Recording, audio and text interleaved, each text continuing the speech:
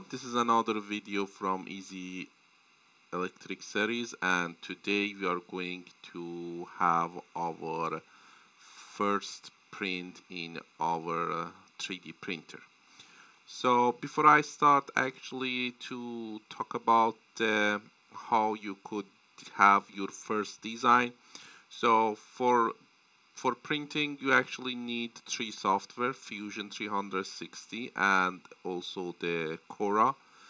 So Fusion 360 is free for education purpose, which that I'm using. So if you are using, you are a student or you are instructor and you are using for educational purpose, you easily able to install that for free. And the Cora is the same, is another free software that you need to have, and somehow you need to download these two software, then you will be able to have your first print. So if we overview what really these two software do, so definitely Fusion 360, you actually have your design. It is a CAD software. You design whatever you want to print. So then in the Fusion 360, you could export your design in two different formats. One is .f3d, which is the Fusion 360 file. So you could reopen that later on if you want to edit it or make any changes. So after you are done in the Fusion 360, you should actually export your design in STL format. Again, Fusion 360 able to export your design to the STL, which you need this STL file to actually print it. So after you finish your design and export that to the STL format, so then you somehow put that STL file inside the Cora, and the Cora software somehow convert these .stl file to the G codes.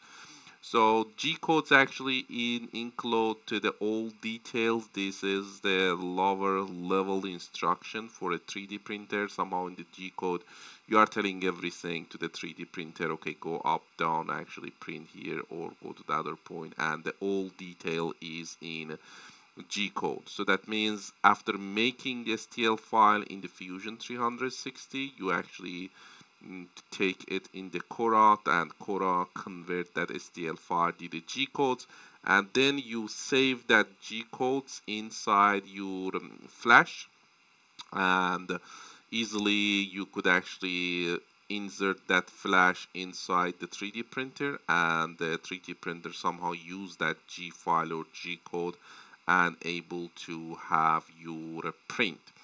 So if I summarize that, so you will need two software, Fusion 360 and the Cora. So you do your design inside the Fusion 360, export the file or your design in .stl format. So then you need the Cora software, which somehow you put the STL file in the Cora, and the Cora able to convert that to the G codes or G file. Then you save that G codes in the Flash, and then you could transfer the G codes to your 3D printer, and 3D printer use that G code to print your design. So with that introduction, let's actually take a look to the each of these programs. So I already download Fusion 360. So as I said, if you use for a educational purpose, that's actually will be free. So this is a free version I downloaded. So let's actually start to have the simple design here, and somehow shows the all process that you need to follow that able to print your first design. So let's start with design, very simple thing, and again idea here is just shows the whole process to printing any design, so not actually teaching you Fusion 360. So after you open the Fusion 360, so as you could see here, you actually have here the project which is unsafe. So if you go here and yeah, the first thing actually is the items that you see here. So see, you have the origin. So if you click on that origin, it somehow shows X, Y, Z, and also the plates that you have. So here there is a different view. You could see actually that three axes from the different views. So if you click on the home, it's back to this view again. You see the X's, the red one is a X, so the green is a Y, and the blue is Z, and here you could go to the any view that you want. So let's do have our design on a XY plate. So I click on the XY plate, I right click, and then say create sketch. So it's actually more focused on the XY axis. So as you can see now, I'm on the XY axis. So let's to actually draw a circle here. So I click on this circle and then comes to the center origin and draw the circle which is 35 millimeter. So a few things, if you want to zoom this sketch in and out, you could use the wheel that you have in the middle of your mouse. So see, I turn that wheel, I'm able to zoom in and out. If you want to move that to the left and right, and just click on the wheel and move the mouse to the left and right. So now I hold the wheel and move left and right, and I could move to any direction that I want. Again, here you have these arrows and the home, and you could go to any view that you want. So for now, we just draw a circle for the 35 millimeter. And now let's to draw another one. I go click on this circle here. So click on the center. This time I actually have another one, which is I choose 25, enter. So that means I have two circle. One is diameter is 25, the other one is 35. Somehow I want to make a something like the cup. So again, this video is not for teaching the Fusion 360. This is I just want to have a simple design in the 360. I want to show you whole process that you need to follow to able to print your design. Okay, so we have our two circles. So now let's go to the home view, which is much clear what we are doing. I choose this area that I want to somehow extrude. So I right click on that area and extrude. So it gives me this arrow. So I put actually the size that I want to extrude it to say 10, say okay. So we actually make this slant shape. So again, let's do back to the home. Okay, so see, this is what I'm looking. I actually want to extrude this area. I click on that, I select it, right click, now then extrude. So now this one should be extrude for the to do 3 millimeter and say okay.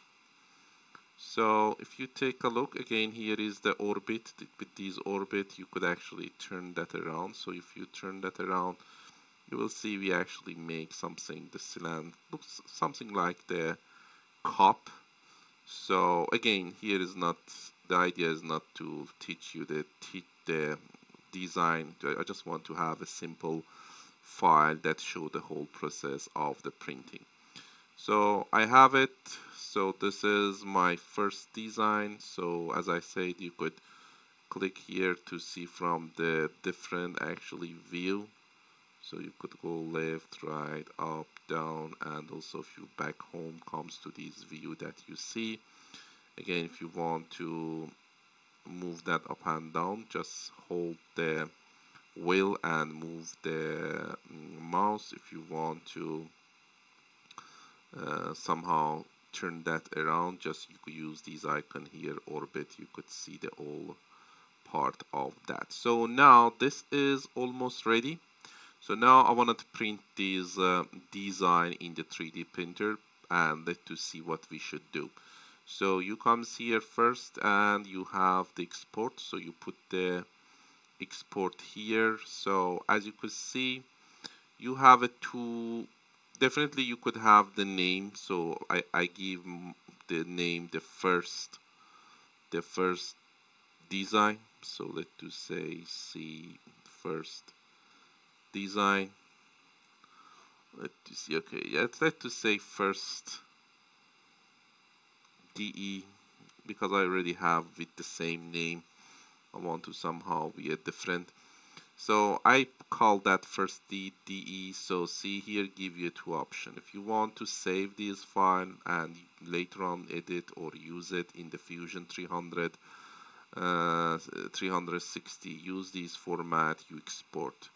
So, and you see where it's going to export. For me, it's going to export my, let I change that, not here, let I put on the download, which later on I able to somehow delete that. So I actually changed the location.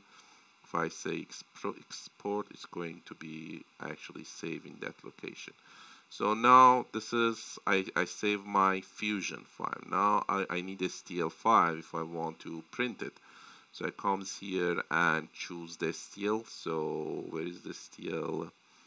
STL is here. So I say STL.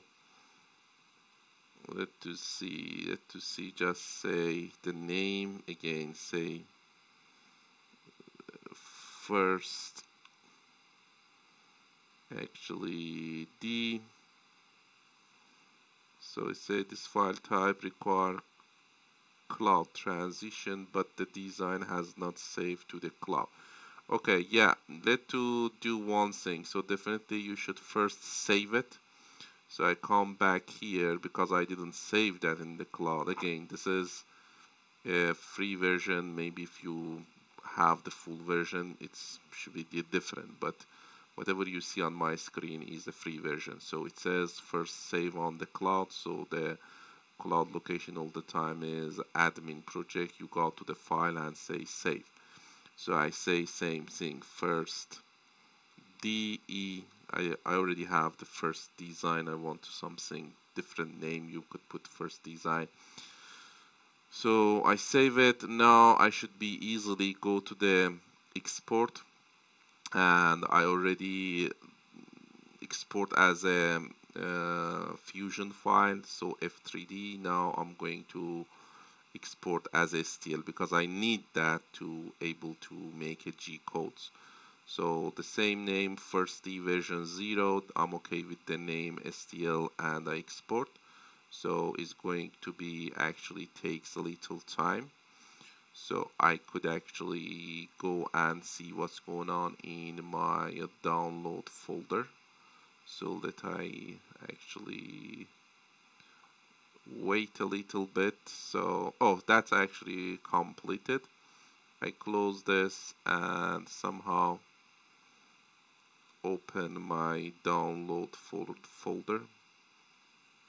Let to see, let to say File Explorer, so that I bring it here, that you see what I have here. You say download. So see, it's give me a two file I put on the download. So the first DE, if I check the properties, the first one is .3D, so this is Fusion file, and the second one is somehow is let's say properties should be actually STL file. So see, it is .stl. So I'm going to use this in Cura. So for now, let I just move that to my desktop. I say cut. So I minimize this, I minimize this too. So then I actually paste the STL file here. So it is here. I have the STL file. Now we are going to open the Cora. So again, Cora is the free software. So if you just Google download Cora, so you actually get the download file. It is free to download and easily you are able to download it. So after you download it, if you open it, so you should actually set up your 3D printer. So here I already did that. I just show how you could add your printer here in the Cora. You comes here, you say add a printer. So our is not actually the UTMaker printer, we say non-UTMaker printer. So then we actually find from this list the name of the printer. It could be actually any printer that you have. For our case is this one. So then we actually have Endor. Yeah, see, we have Endor and Ender 3v2. So you just click on that and add. So I already did that, so it is there. So as you could see, my printer is Ender 3 v2, which is it's fine. So you see exactly the same thing that we actually have here. So that's actually what you see again with pushing the wheels. You could move this area around. So again, if you push the right click and move, it could actually move the area around. So now what you should do, you should drag and drop the STL file that you already made in Fusion 300. So see, this is first design. I just take it here and drop here. So see, this is exactly our design that we did in the Fusion 360. So here there is some setting which you could actually set. So see, there is the most of them you keep that as a default, but I mentioned two few important items that you could change. So see, you could have the super quality, dynamic, standard, and low quality. So definitely if you put super quality, it takes longer time to printing. So a standard may be a good choice. So definitely if you not want to have high quality and you want to print in the short time, you could go with the standard or low quality. So here I choose the super quality, which definitely takes a little longer.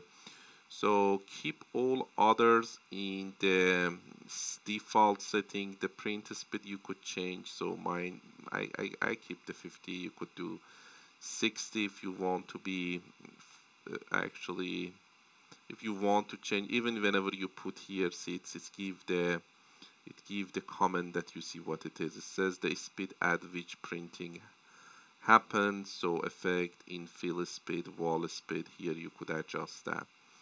So again, I'm not going to change anything here. Yeah, the most yeah, see this build plate. Actually, these item that is give. If you check that, it's actually give you a few item we put on the skirt. So it actually says what it is. See, if I keep this here, it says it's different option that help to improve both priming your extrusion and to the. So if you put on the skirt, so this is what happened.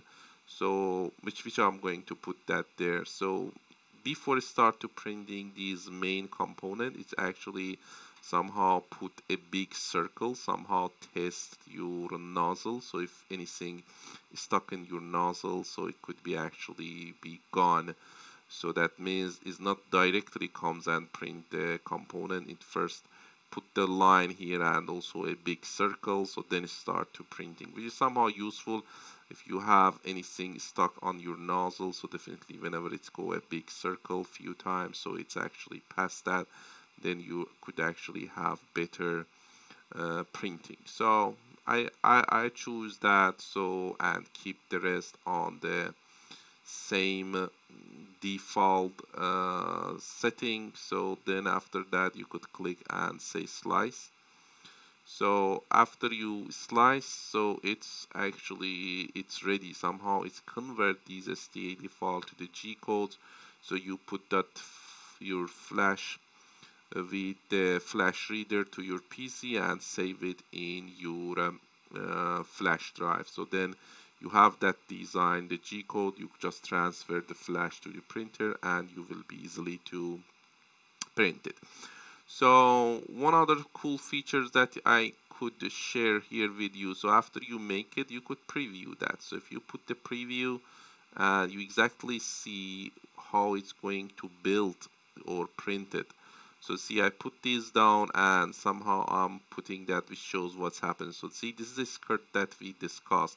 first is go few times, actually put the circle, is not actually making the main part of your design, then actually start to make your design. So, and if you take this one exactly, you could see, if I zoom a little more, you could see what is going to be happen. So it actually shows the whole way that is actually make your design. For our case, we actually design this, and it's start to show how it's going to be printed. So you are done. You Cura convert your STA file to the G codes. You put your flash, save it. So now let's transfer our flash to the 3D printer and print it and see what is the final product. So what I did, I actually transferred the flash from the SD card from the computer to here. I actually insert in this part in the 3D printer. So if you go to the main menu and printed, you see actually the file that you have. So I save with the first design, first project. So you see now here, this is a CAD file that we printed in the previous video, and this is what we designed today. So before you push and do the print, so what you should do is definitely you should actually level the bed. So I explained in the previous video how you could level the bed before any time. Whenever you want to start to printing, first you should level the bed.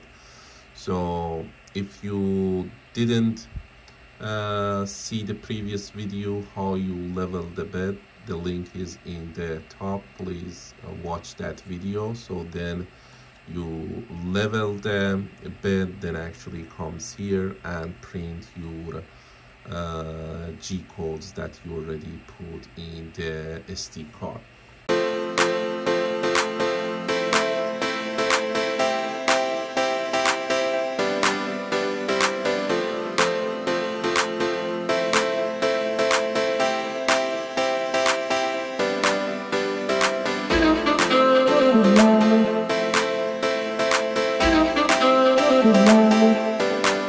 So if you print the design, this will be the result. So this is actually what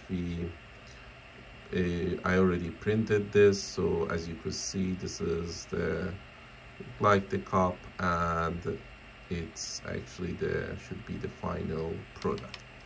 So I hope this video been useful for you, and thank you for watching this video.